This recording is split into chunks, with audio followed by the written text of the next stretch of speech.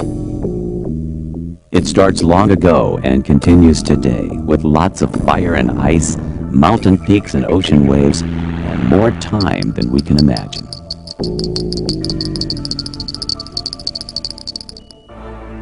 The story begins with igneous rock, like this piece of granite. Igneous means fire. This granite was created in a fiery place, perhaps long, long ago.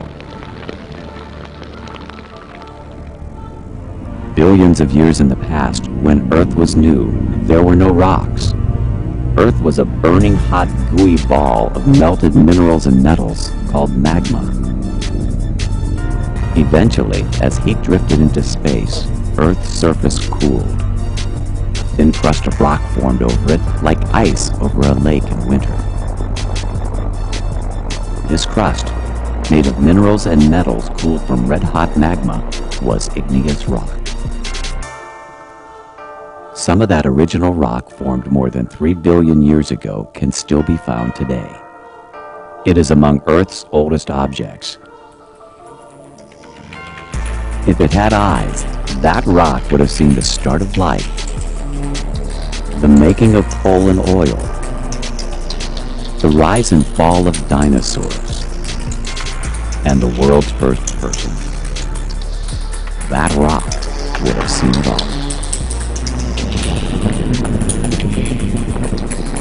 Igneous rock is not only some of our oldest rock, it is also some of our newest.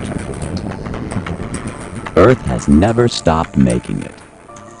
Somewhere people probably watch it form right now, at the edge of volcanoes. Lava is magma spewed out by a volcano. It hardens into igneous rock.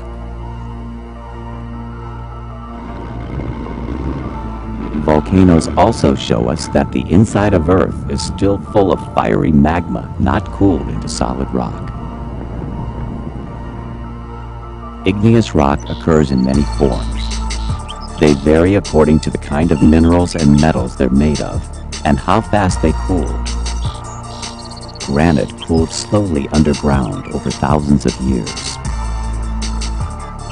Obsidian, which looks like black glass, cooled quickly, as did pumice, which floats in water.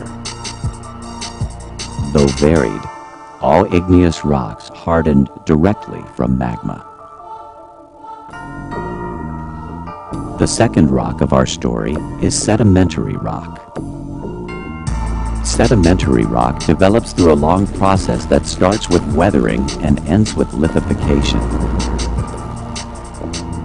Weathering breaks down rocks on Earth's surface through mechanical, chemical, and biological forces.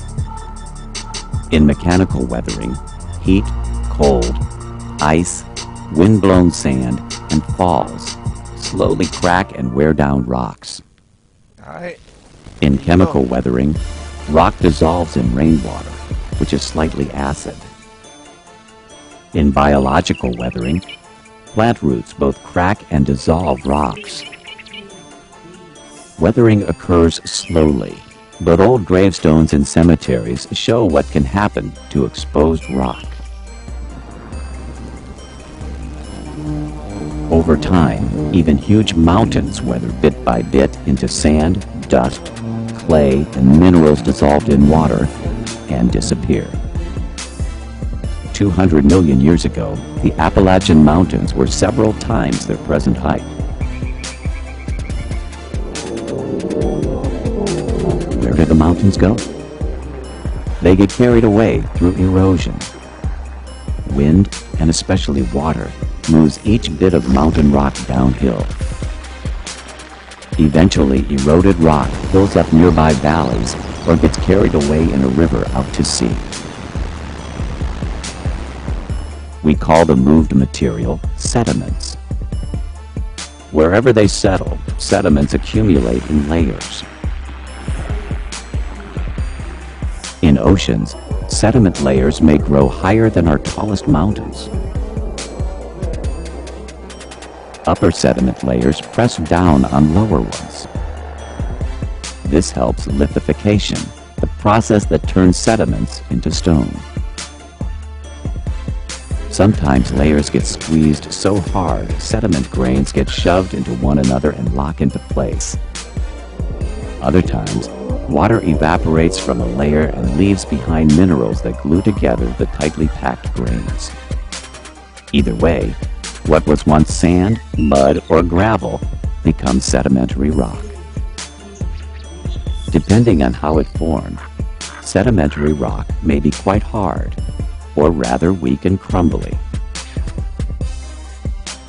Sedimentary rock may not stay forever where it's settled. Strong forces within Earth sometimes push up rock from the bottom of a valley or an ocean into spectacular peaks and long mountain chains. Once sedimentary rock, or any other kind of rock, gets uplifted, it undergoes another cycle of weathering.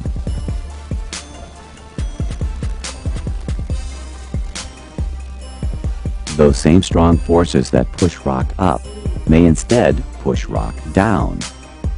If the rock gets pushed deep enough, it melts. Some future day, the melted minerals and metals may harden underground or erupt from a volcano to form new igneous rock.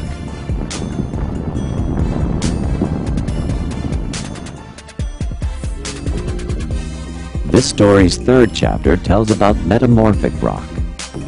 Metamorphic means changed. Metamorphic rock may start as igneous, sedimentary, or even another metamorphic rock, but then somewhere deep underground gets changed by heat and pressure. For example, limestone metamorphoses into marble. Granite metamorphoses into gneiss. What once were flecks of black minerals are now stripes or layers of it. The heat and pressure that metamorphose rock is not enough to melt it, but still enough to cause changes. We might compare a metamorphic rock to a hard-boiled egg. This is still an egg, but it has changed a great deal.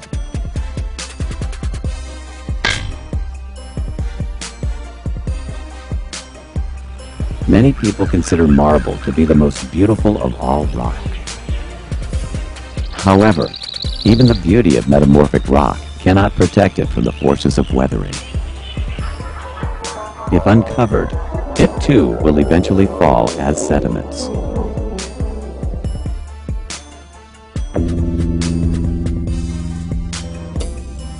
So these are three rocks: igneous, sedimentary, and metamorphic.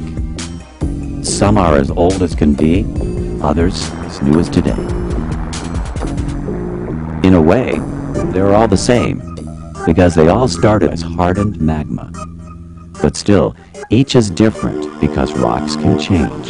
The rock cycle. Let's start off with igneous rock. We're going to show you how igneous rock can turn into sedimentary rock. Bits and pieces of the igneous rock fall off due to weathering, turns into sedimentary rock. Alright, or the igneous rock can get buried deep underground, go through some extreme heat and pressure, and turn into metamorphic rock. Also, igneous rock can just melt right back into magma, and then when that magma cools, it becomes a new igneous rock. Same thing, sedimentary rock can break down through weathering, bits and pieces come together and make new sedimentary rock. Or it can go deep underground through extreme heat and pressure that doesn't melt and turn it into metamorphic rock, or it can melt and then turn into magma, which will become a new igneous rock. The cycle goes just as follows. Make sure you know this chart. Metamorphic rock can also go through weathering, bits and pieces can come together in metamorphic rock, and then it's now sedimentary rock. Or metamorphic rock can get buried deep underground like it already is and go through some more heat and pressure and turn into another metamorphic rock. Also, metamorphic rock can melt back into magma and become igneous rock.